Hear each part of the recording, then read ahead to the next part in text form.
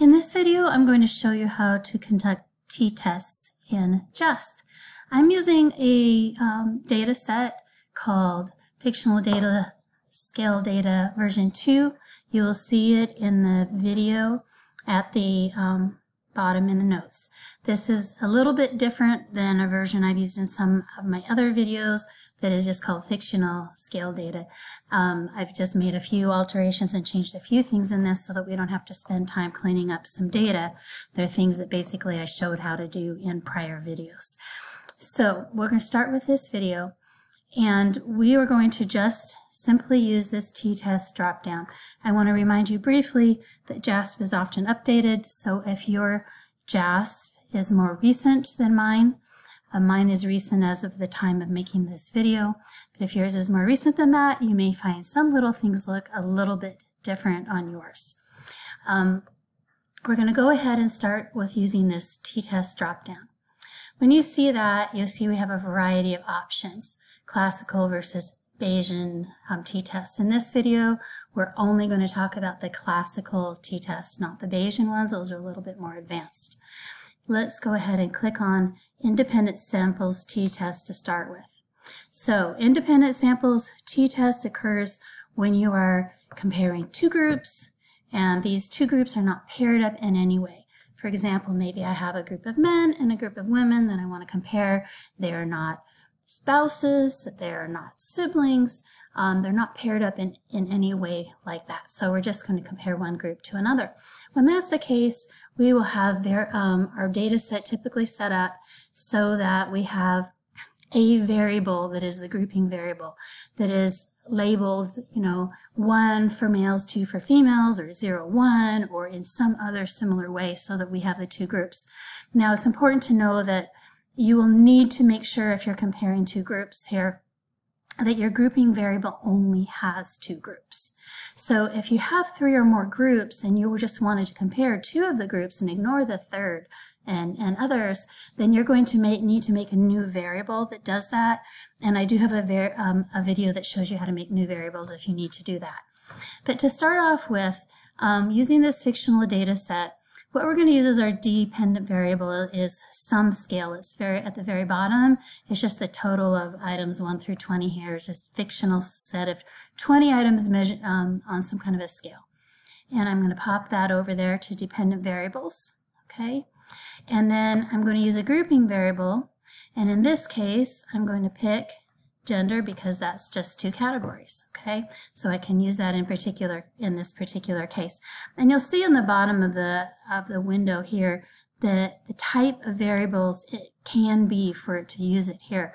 So if for some reason your grouping variable, even though it's just 2 groups, you have just 1, 2 or 0, 1 or something like that, for some reason you've labeled it as scale, then you need to change that to be either nominal or ordinal.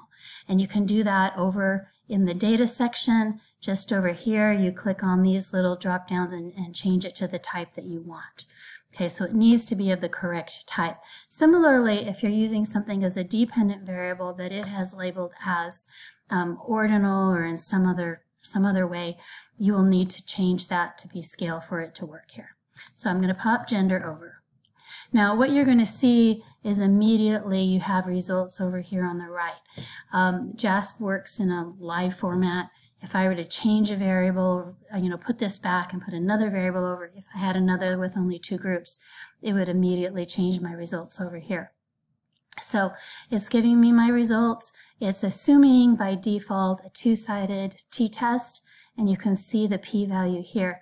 And generally, this is just the table that you want. That's all the information you're going to need to copy and paste and put into, some kind of a report or paper or whatever you're doing here. So the results are just popped over there quite quickly and easy to find. Now, let's go through some of the various options because those are really important to understand. Okay, we have a student t-test here. Okay. That's the most commonly used. I'll come back to these options in a minute. This is your alternate hypothesis if you have a one-sided hypothesis, meaning you go into it believing that group 1 might be higher than group 2. That's what you're trying to find out. Then you could click here and then that essentially will cut your p-value in half, assuming that it's you have chosen the direction that's reflected by the data, and so forth. So you can choose that over here.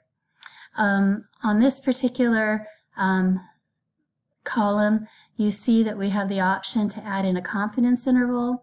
Confidence intervals are highly used, very respected.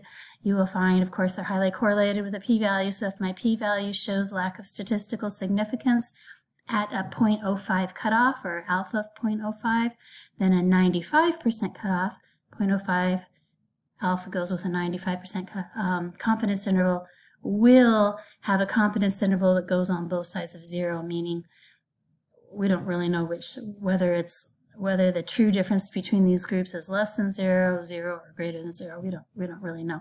So you can add that option in there. You can also add in effect size.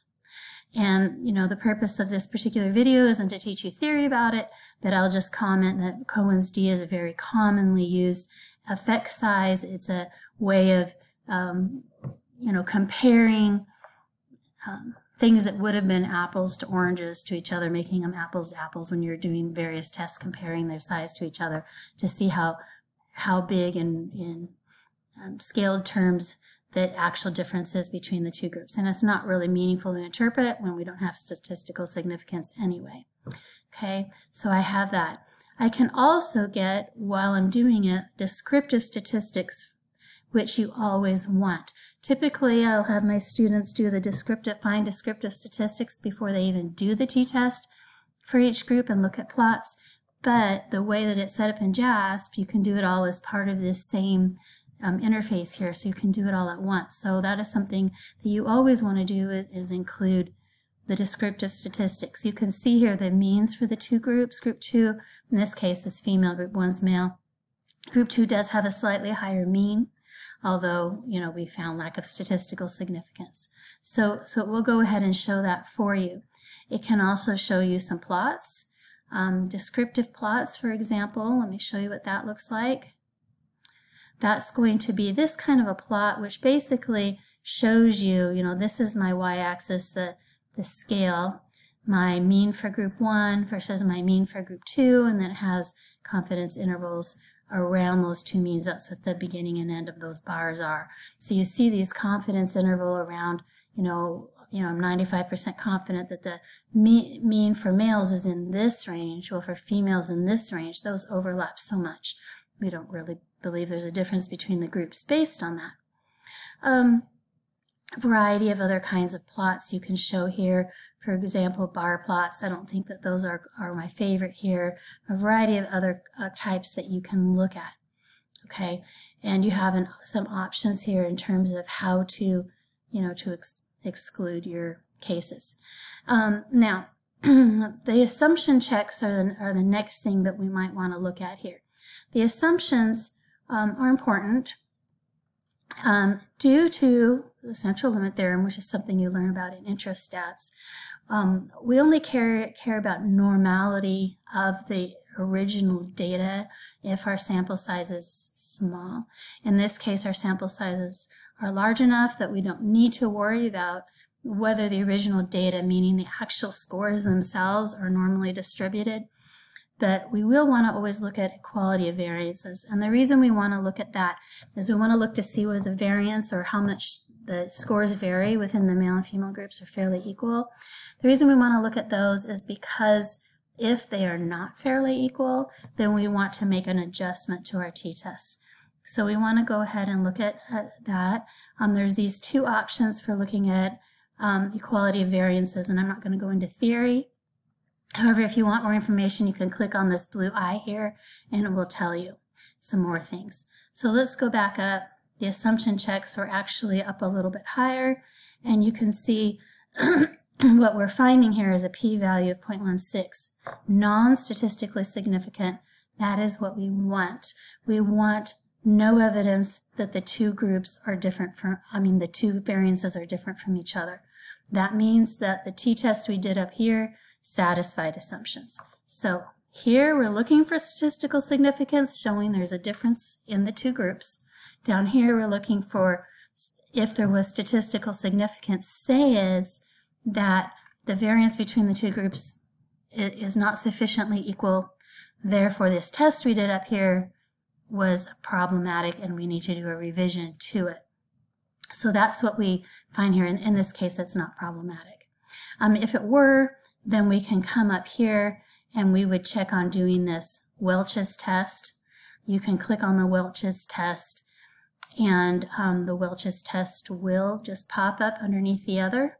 I can unclick the students and that one goes away, or I can look at them both. Students t-test is just the basic one. And you'll see that we get basically the same results either way, regardless.